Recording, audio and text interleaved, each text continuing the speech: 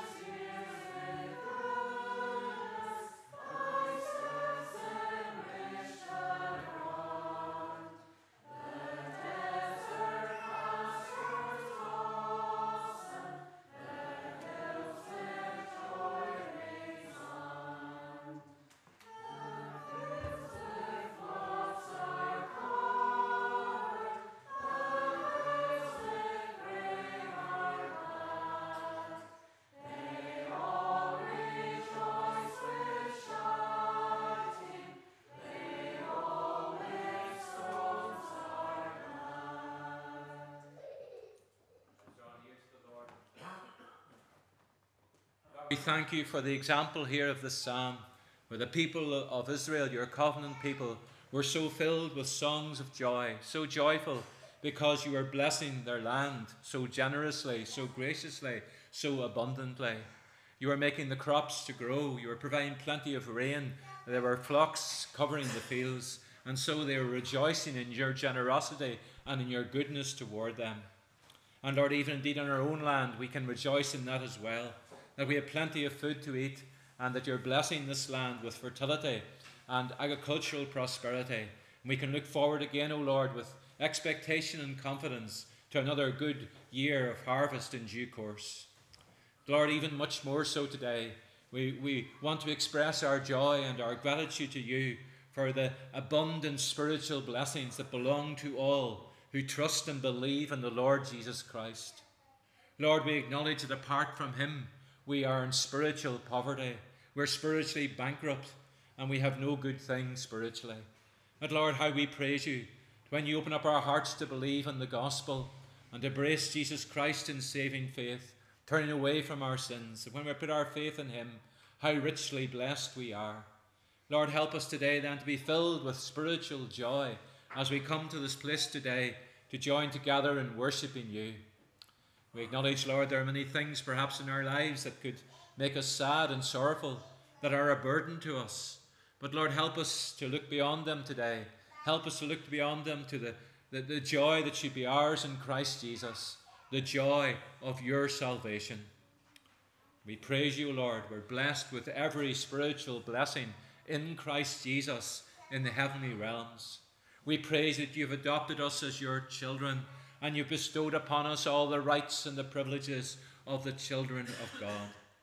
And we praise you, O Lord, in the expectation of that amazing, incomparable heavenly blessing that awaits us, O Lord. For that heavenly hope, that sure heavenly hope, belongs to all who trust and believe in the Lord Jesus Christ.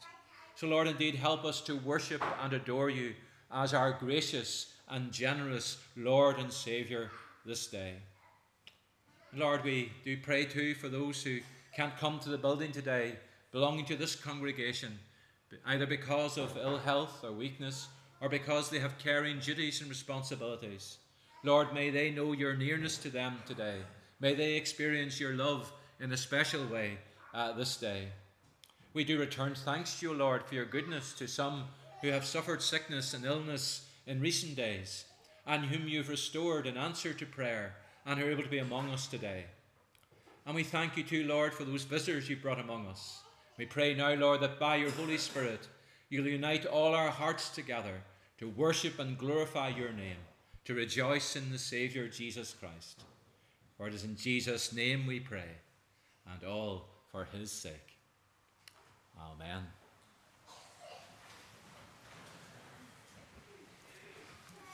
Well, let's read God's word now in our worship, and we do so first of all from 1 Peter chapter 4. 1 Peter chapter 4,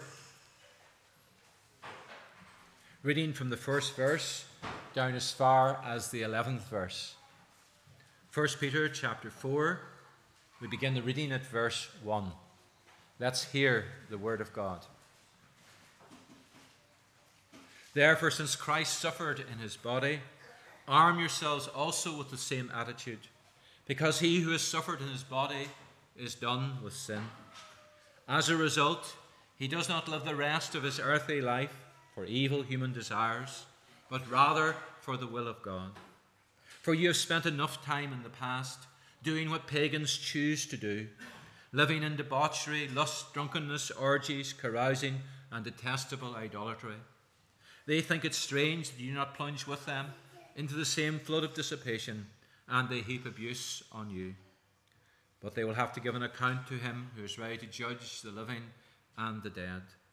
For this is the reason the gospel was preached even to those who are now dead, so that they might be judged according to men in regard to the body, but live according to God in regard to the Spirit. The end of all things is near. Therefore be clear-minded and self-controlled, so that you can pray. Above all, love each other deeply, because love covers over a multitude of sins. Offer hospitality to one another without grumbling. Each one should use whatever gift he's received to serve others, faithfully administering God's grace in its various forms. If anyone speaks, he should do it as one speaking the very words of God. If anyone serves, he should do it with the strength God provides, that in all things God may be praised through Jesus Christ. To him be the glory and power forever and ever. Amen. We end our reading there at verse 11. Could I ask those children who'd like to come forward to the front to please come forward now to the front for the children's talk.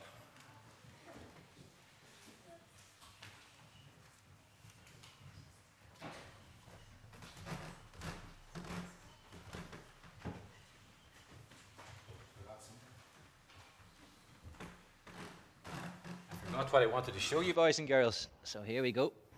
Bring it down.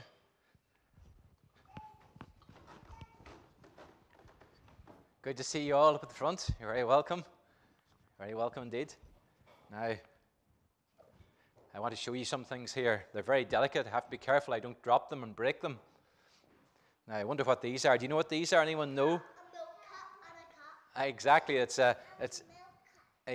It's a milk jug, maybe we'd call it. Would we call it a milk jug? And we call this it's a tiny, cute little cup, isn't it?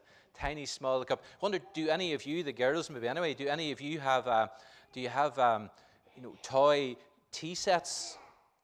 Do you have a toys tea set and you like to play with it? Maybe you like to take out the saucers and the cups.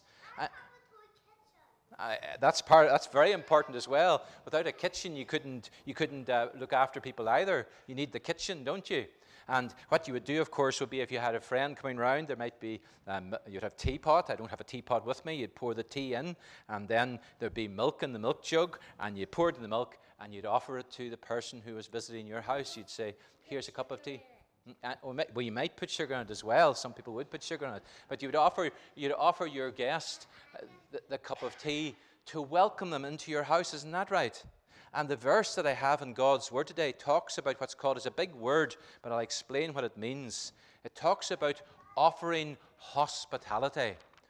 Now, hospitality, it says, 1 Peter, there it is up there, 4 verse 9, and you can see the teapot and the spoon and the fork and the plate, etc. there, and it says, offer hospitality to one another. Hospitality, that's a big word, isn't it?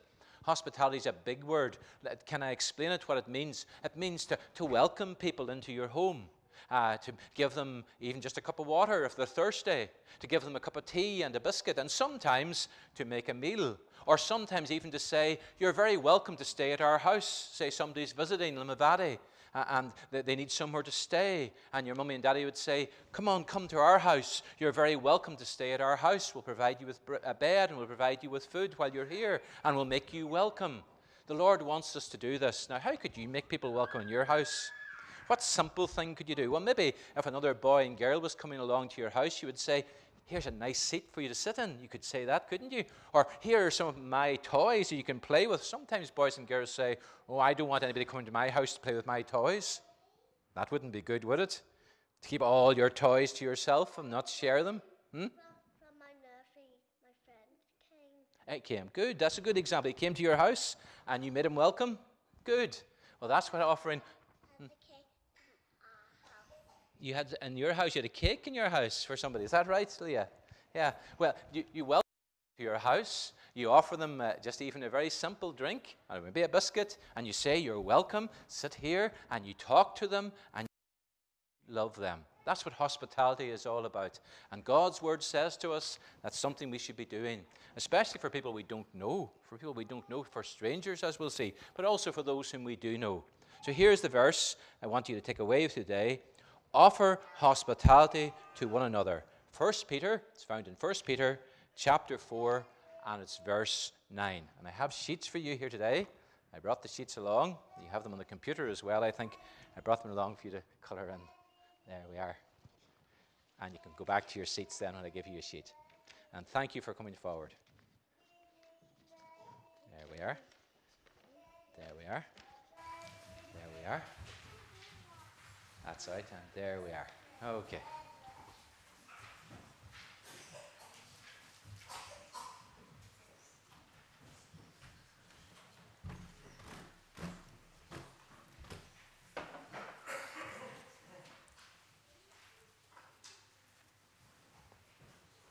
We're going to sing now a psalm of praise. Again, speaks of the Lord's generosity to the land. It's Psalm 147a. Psalm 147a. Stanzas 8 to the end. The tune is Aurelia, number 230. I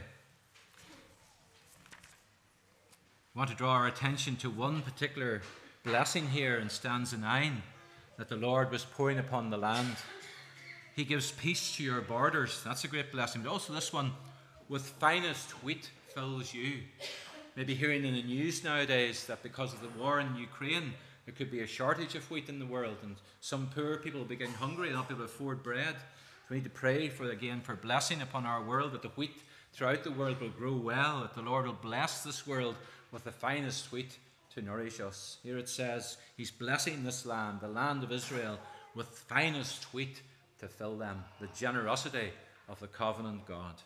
So Psalm 147a, stanzas 8-13, the tune is Aurelia, number 230. Let's stand and sing praise to the Lord.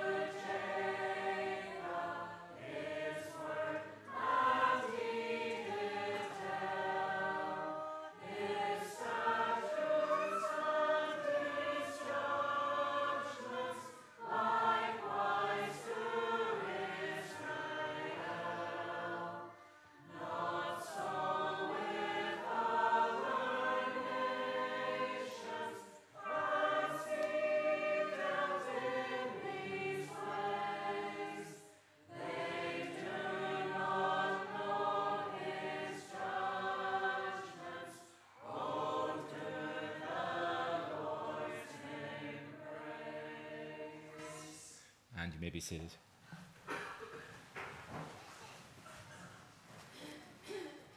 We'll continue on now with our morning worship as we present the morning tithes and offerings.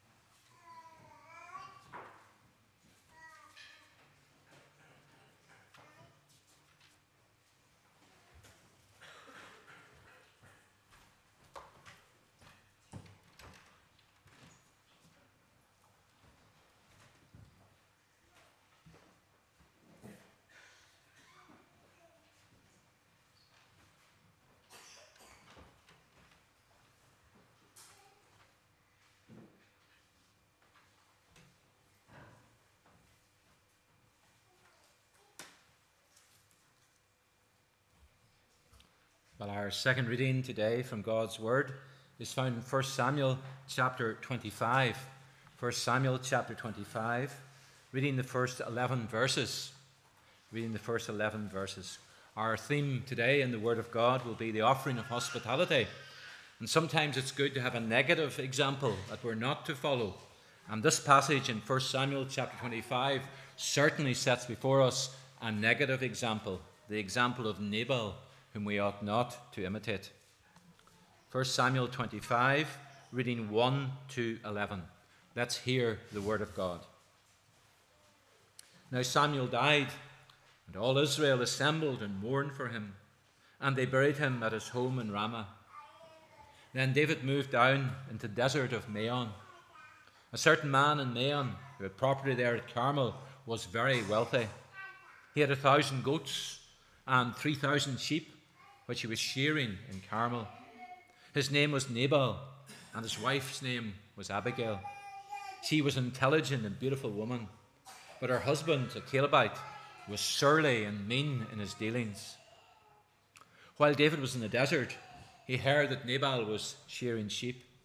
So he sent 10 young men and said to them, "Go up to Nabal at Carmel and greet him in my name. Say to him, 'Long life to you, good health to you and your household, and good health to all that is yours.' Now I hear that it is sheep shearing time. When your shepherds were with us, we did not ill-treat them, and the whole time they were at Carmel, nothing of theirs was missing. Ask your servants, and they will tell you. Therefore be faithful toward my young men, since we come at a festive time. Please give your servants and your son David whatever you can find for them." When David's men arrived, they gave Nabal this message in David's name. Then they waited. Nabal answered David's servants, "Who is this David? Who is this son of Jesse? Many servants are breaking away from their masters these days. Why should I take my bread and water and the meat I have slaughtered for my shearers and give it to men coming from who knows where?" So we end the reading there at verse 11 of this chapter. Well, in contrast to Nabal, who was so mean, we now sing of the man who is blessed because of his generosity. He's reflecting the character of the Lord his God, and he's a generous giver. Stanza 5 of Psalm 112b, stanza 5. With open hand, he's open-handed. With open hand, he offers to the poor. Psalm 112b, we're singing all of this portion. The tune is Eventide, number 274. Once more, we'll stand to sing praise. We're able to stand and remain standing to join together in prayer.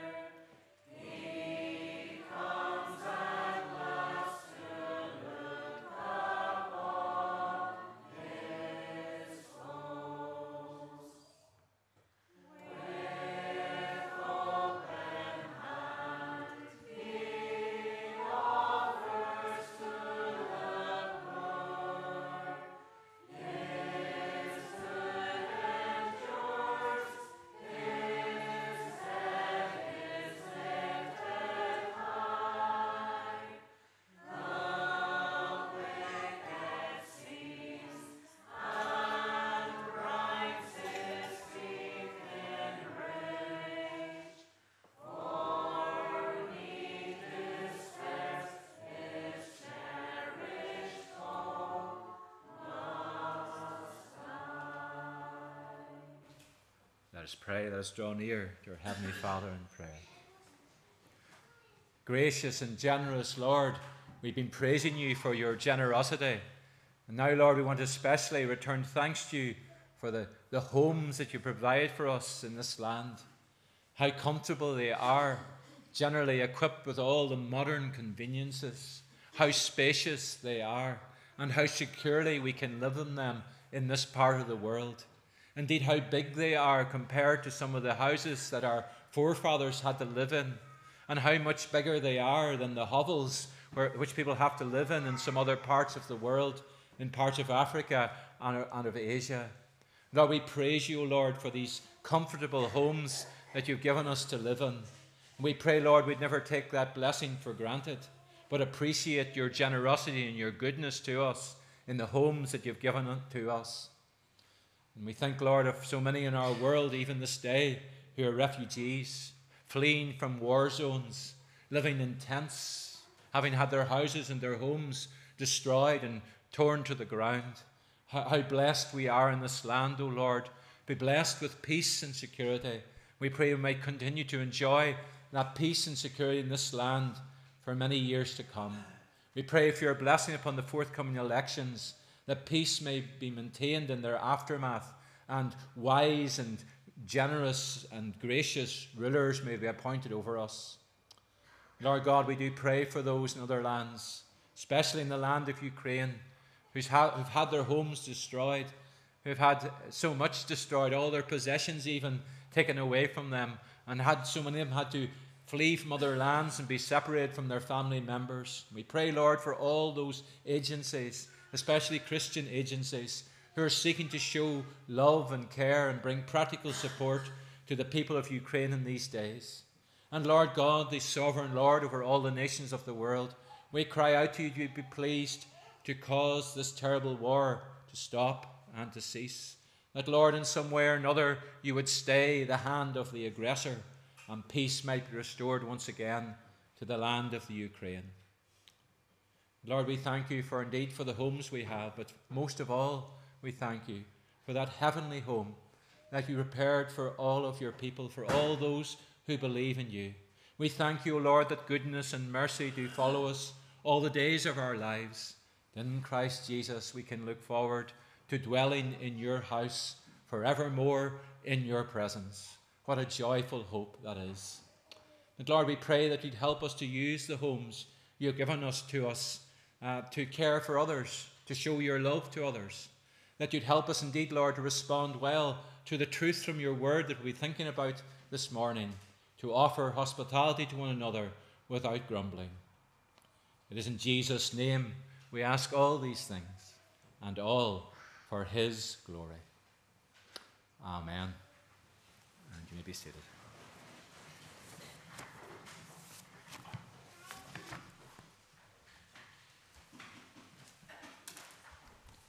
Please turn back with me now to the first passage you read in 1 Peter chapter 4,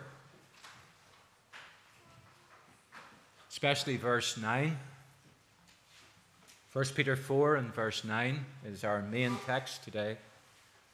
Offer hospitality to one another without grumbling.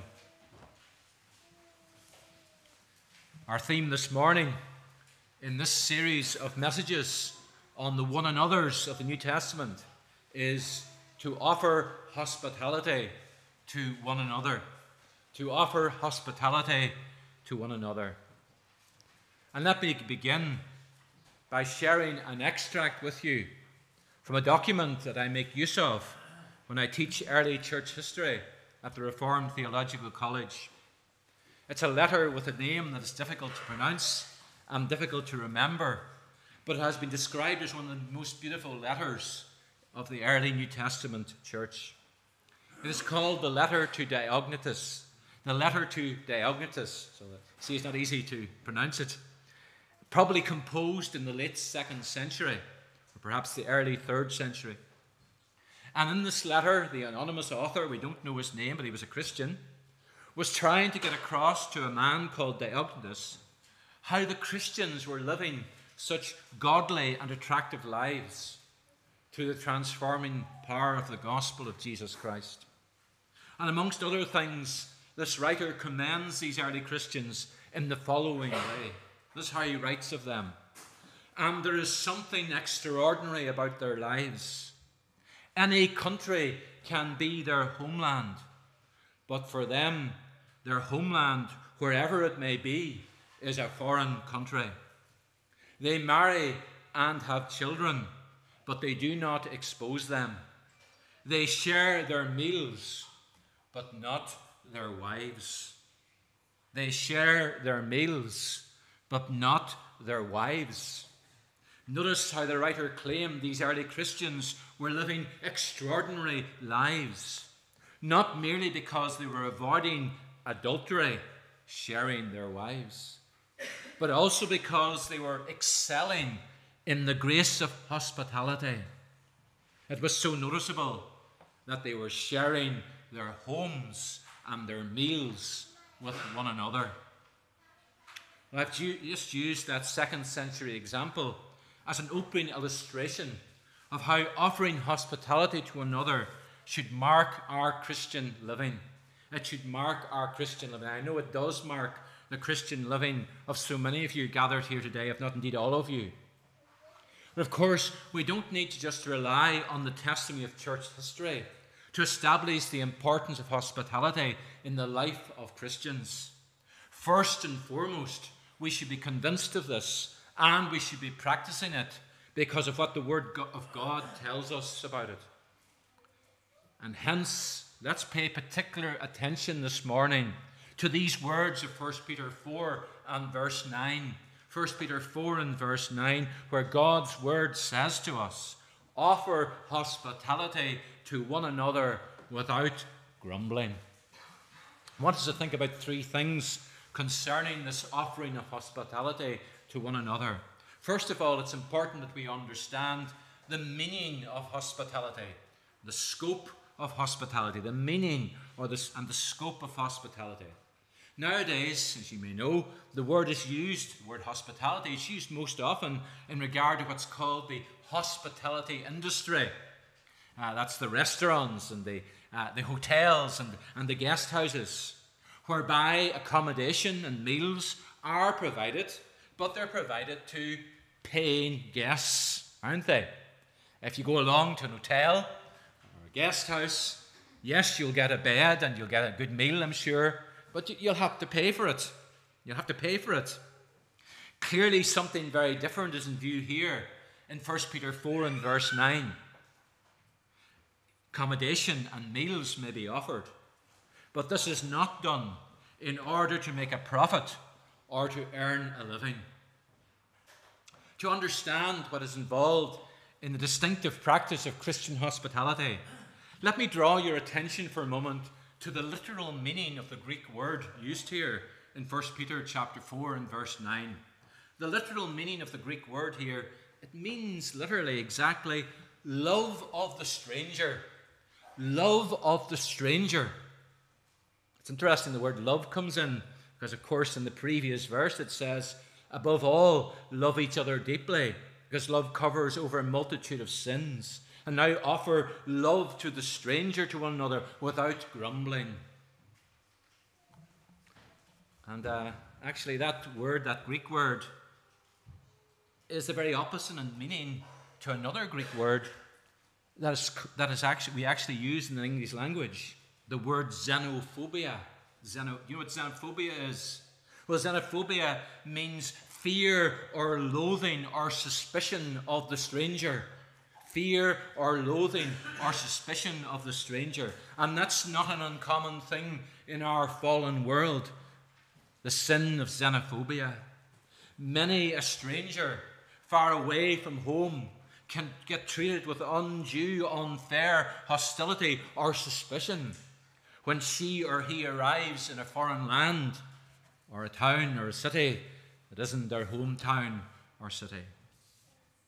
But the Greek word used here in 1 Peter verse 9, which is actually, if you want the Greek word, it's philoxenos. Philo meaning love, xenos meaning stranger. It's the very opposite. It conveys the idea of a loving welcome being extended to a stranger and the practical care being given to him. And particularly in view here, of course, our fellow Christians who are strangers to us. And this was of special importance in the early centuries of the New Testament church. For the inns and the hotels in those days were very often dirty. They were very often dangerous, and they were quite expensive for people to afford. And very often they were also dens of immorality and iniquity.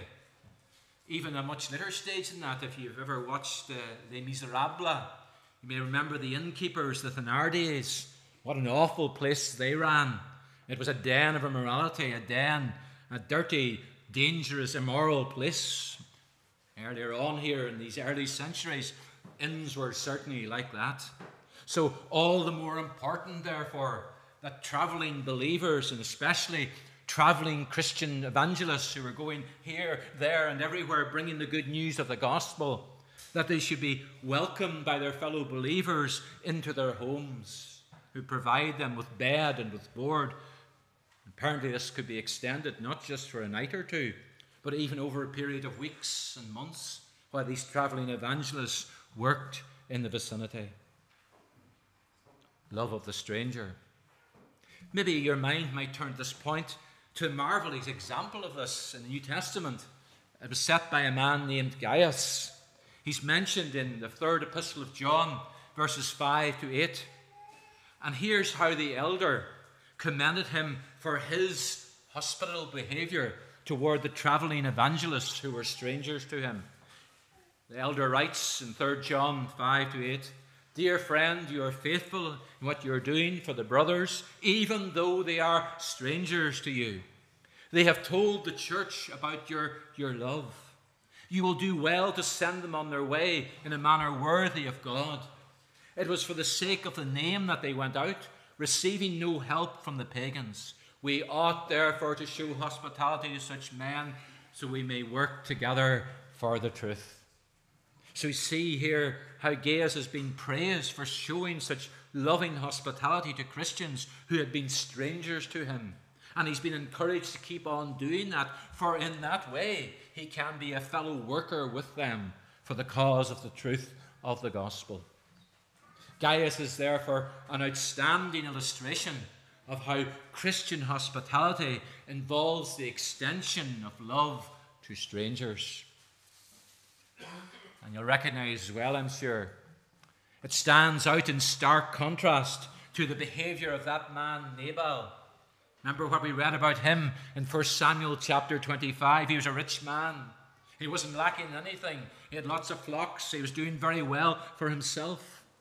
But he was mean. He was a mean man. How did Nabal treat David and his men when they needed supplies? One would have to say he treated them with meanness and rudeness, as if he said to them, "Sling your hook, away with you." Good for ask ourselves this morning, which of these two do you most resemble? Are you more like Gaius, or are you, I hope not, are you more like Nabal? If, as we've seen, this love of strangers at the heart of Christian hospitality, how then should it work itself out in our circumstances, in our lives nowadays? How should it work itself out? Well, occasionally we do get, don't we, visiting preachers. That can provide an opportunity for at least some of us to offer hospitality to the servants of the Lord. And some of these visiting preachers may be quite unknown to you. You may know their name, but you may not know much about them. It'll be an opportunity to get to know them whenever visiting preachers come.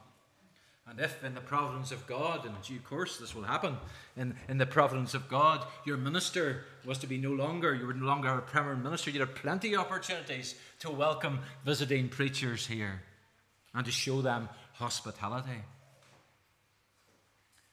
Then again, while we don't get that many visitors perhaps to our services, Limavady isn't, this congregation of Limavady isn't at the centre of the world. We're in a bit of a backwater. We're not on the main roads. We don't get that many visitors, but we do get visitors. We do get visitors from time to time, especially in the summertime. There are even visitors among us today. It would be a great pity if any of those visitors were to head away without being offered some hospitality in our homes. Now, most of these visitors, we'll find, probably have plans in place already for their lunch or for their dinner. But it would be sad if any of them should ever head away with the impression that congregation of Limavady isn't a very hospitable one. I don't think it's like that, but may it never become like that. And occasionally as well, we do have students, don't we, arriving in town. Not too many students, not as many as in Belfast or in Galway or the big cities. But we do get some students from time to time arriving in town. And it would certainly be good for them to know that they're welcome at our homes and at our tables. Let me share a personal memory with you. I remember with great gratitude during my time as a theological student in Belfast, when I was welcomed again and again, nearly every week. If I'd wanted to go every week, I could have. I was welcomed again and again into one particular home belonging to a family in our Shaftesbury Square congregation.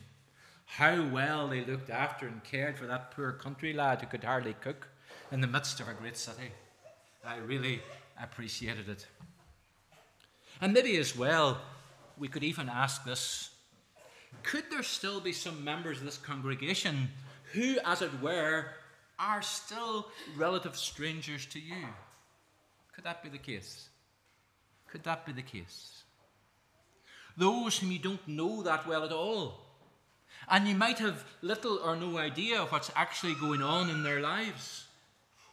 Can we really get to know each other very well via brief and occasional conversations on Sunday mornings or after midweek meetings? Surely spending several hours in our homes together, even over a coffee, will help to ensure that we're not strangers to one another. And in the church community, as brothers and sisters in the Lord, we certainly should not be strangers to one another. Think of what is said about those disciples at the very outset of the New Testament era in Acts chapter 2 and verse 46. This was said of them: they broke bread, and the breaking of bread in this instance is not the Lord's Supper, it refers to eating meals together.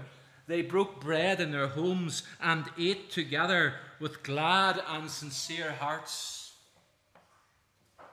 Ate together with glad and sincere hearts. Or indeed, might there be some in this congregation who have to spend a lot of time on their own and who'd really appreciate a welcome into your home, to experience the warmth of your Christian friendship in a much deeper way than they have to date. So while the Greek word here tells us the offering hospitality involves mainly the expression of love to strangers, it definitely doesn't exclude us opening up our homes to members of our own congregation. But on the other hand, to go the other way, let's ensure that our hospitality is not confined to our best and closest friends, and rarely or ever extended to strangers. For if we only ever offer hospitality to our friends, what are we doing more than others? Non-Christians are usually quite happy to have their friends round for a party in their house. What a great big party. But you see, Christian hospitality should be far wider and broader in its scope than that. May you then excel in love for the stranger as you open your homes to him or her. Let's move on from the meaning and the scope of hospitality. Let's now consider the duty of hospitality. The duty of hospitality.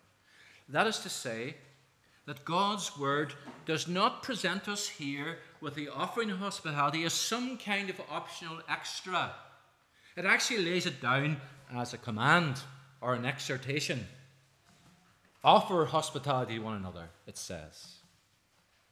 Actually, in regard to elders, this is an essential qualification for office. If you turn sometime to Titus chapter 1, verses 7 and 8, it tells us an overseer must be hospitable. An overseer must be hospitable.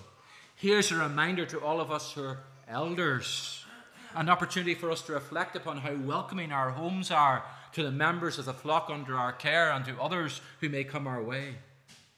And when in due course this congregation is called upon to choose and elect new elders, here's one thing you should be thinking about or considering in regard to any potential elder. How hospitable is he? How hospitable is his home? Would you get a welcome there? However, as is clear here from 1 Peter 4 verse 9, the duty of hospitality applies to all believers, not just to the elders or to the overseers. And alongside this general command in 1 Peter 4, there are two other places in the New Testament where this duty to be hospitable is definitely addressed to every believer. And I want us to turn to them for a little while because they do cast further light on this duty. First of all, if you were to turn to Hebrews chapter 13, verses 1 and 2. Hebrews 13, verses 1 and 2. Listen to these words. Keep on loving each other as brothers. Do not forget to entertain strangers, for by so doing, some have entertained angels without knowing it. Well, we'll mention the angels later on. A very unusual and remarkable statement there. But for the time being, I want you to focus on this little phrase in Hebrews 13. Do not forget to entertain strangers. Don't forget it. The implication of that statement is surely this. We might be in danger of forgetting about or overlooking this important aspect of Christian ministry. It's perhaps not that we'd ever sit down and say, I am not going to offer hospitality.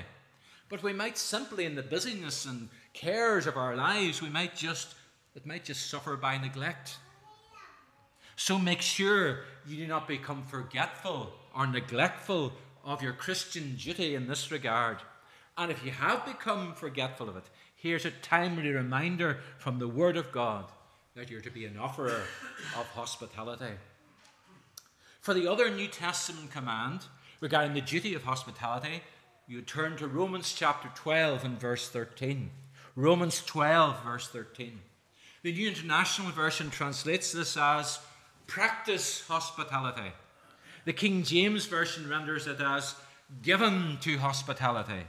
Perhaps the best translation, which really conveys the intensity of this command, is pursue hospitality.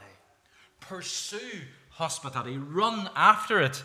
Chase after opportunities to offer hospitality. Don't wait to be asked by the elders or the catering committee. Be ready to take the initiative. Be at the ready to serve others in this way. Far from being reluctant to engage in the offer of hospitality, be at the ready, looking out to do it. To be nothing less than a pursuer of hospitality is the duty set before us in Romans 12 and verse 13. So these three passages, our main text, 1 Peter 4, verse 9, Hebrews chapter 13, verses 1 and 2, Romans 12, verse 13, they all call upon us to be dutiful in the offering of hospitality. A few words, perhaps, of qualification here. This is not meant here, the Word of God is not meant here to impose an unfair burden of guilt upon anyone listening into this sermon today whose circumstances make it impossible for them to offer much hospitality. Where there is ill health in the home, and that's all too prevalent, or a heavy weight of caring for a family member, it would be unreasonable to expect the widespread practice of hospitality in such circumstances.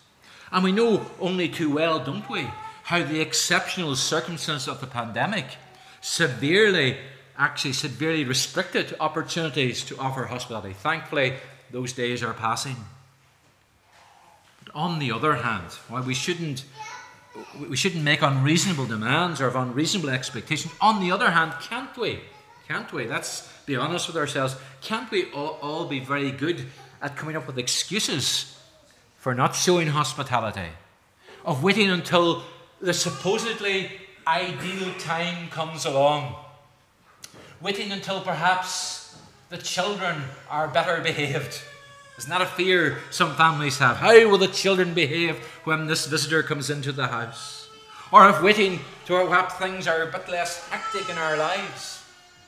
Life can be hectic a lot of the time. This ideal time may never actually come along. So you may continue to evade this Christian ministry. Don't go away asking yourself, do go away asking yourself this morning, how faithfully am I offering hospitality? How well is the duty of hospitality to others being fulfilled in my home? How well am I obeying this one another in the Word of God? So far we've looked at the meaning of hospitality and the duty of hospitality. Now lastly, let me turn your thoughts to the motivation for hospitality.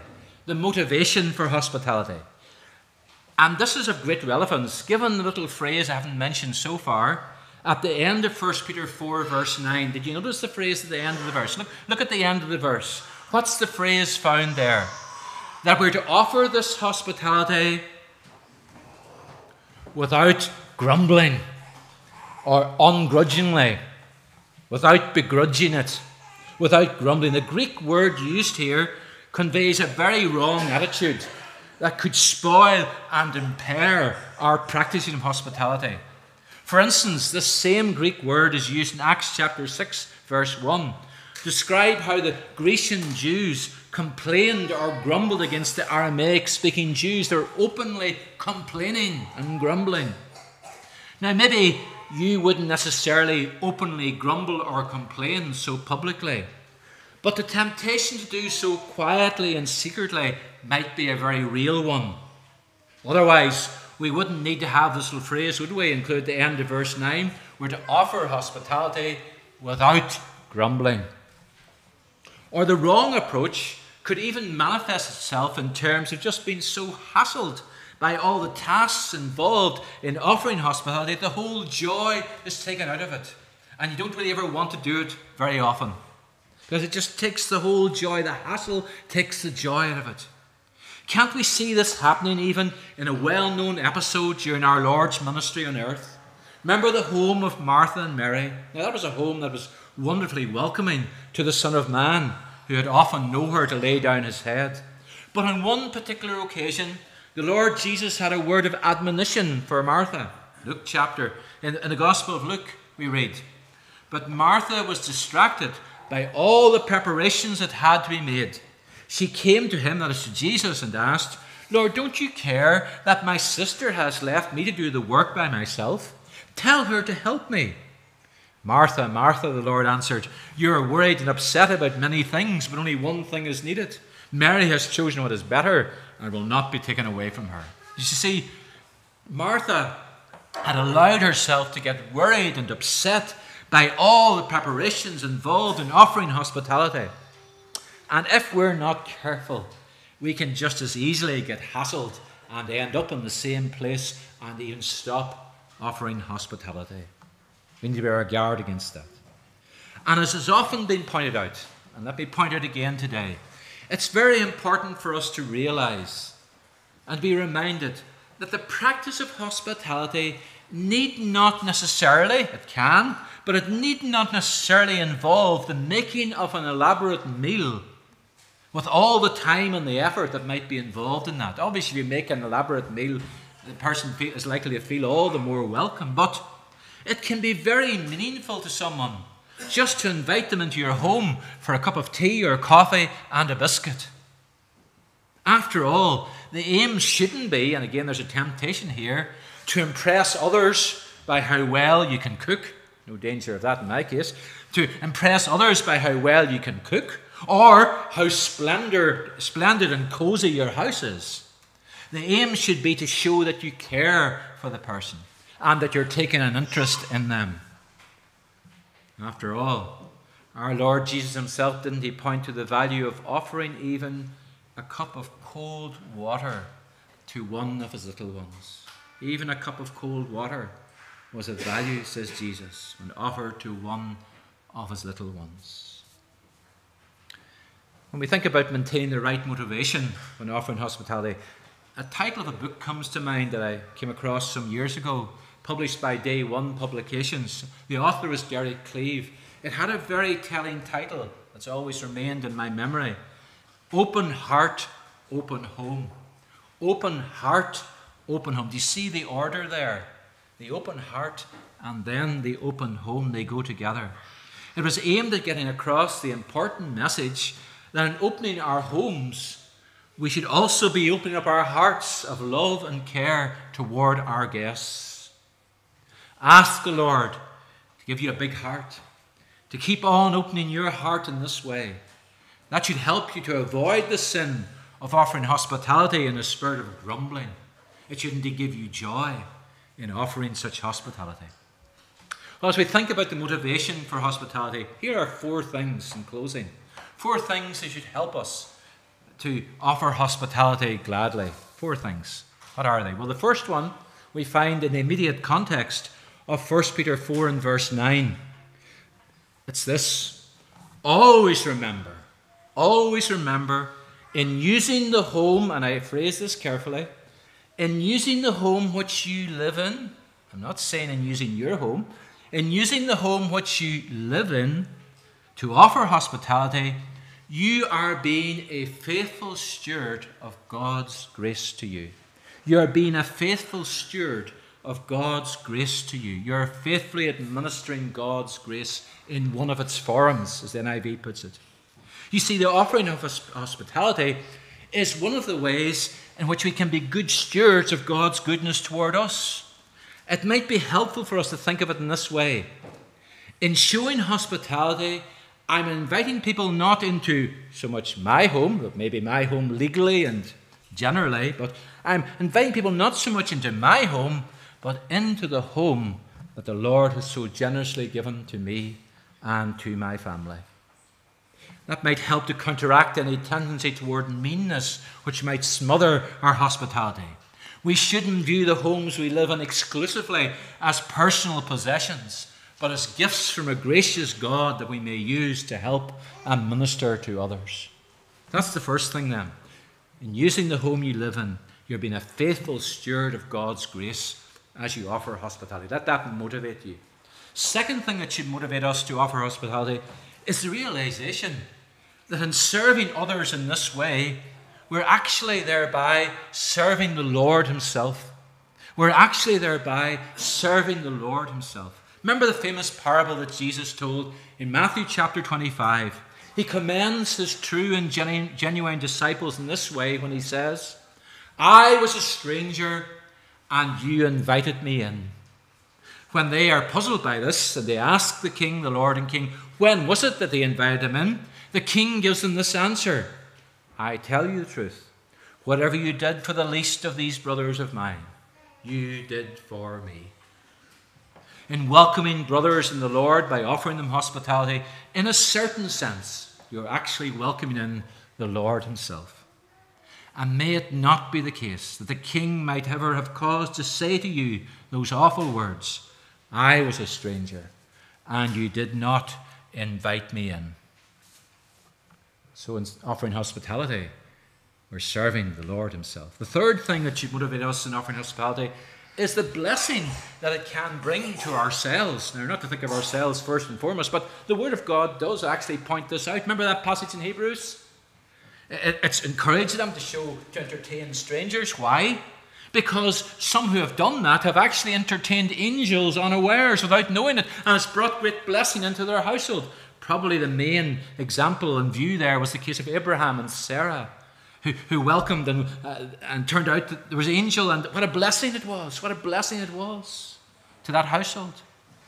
So while it would be, I think, a very exceptional thing indeed for the stranger whom you invite into your home to actually turn out to be an angel, I don't think that's the point of it. The point being made is that the Lord can use those guests to bring a blessing to you and to your household. Probably some of you here today, you can think of cases, you can think of instances when you've had guests in your home and you've had cause to rejoice in the encouragement that they brought you through their visit.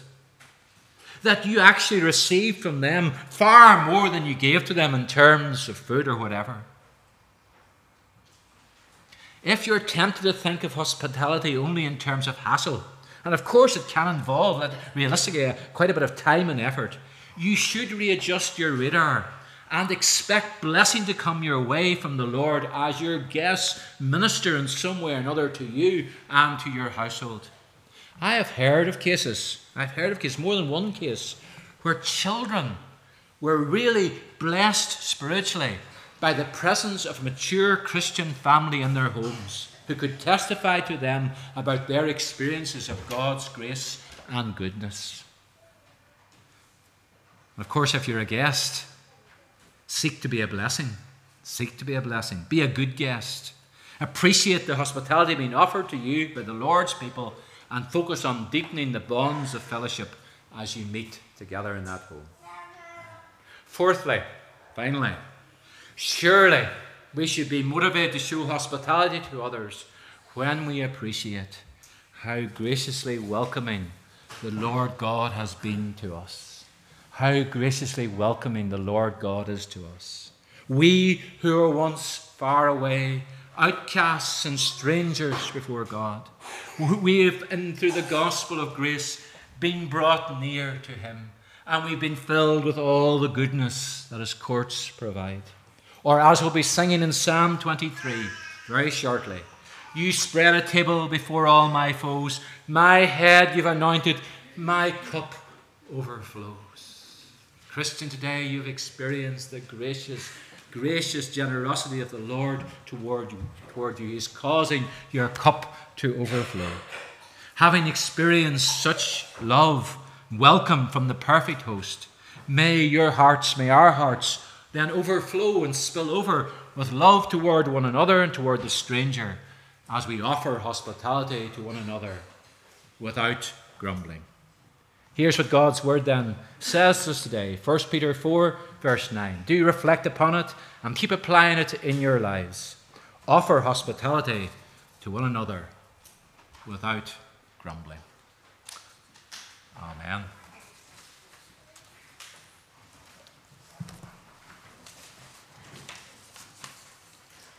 And as I said there toward the end of the sermon, we're going to sing now from Psalm number 23. It's the A version.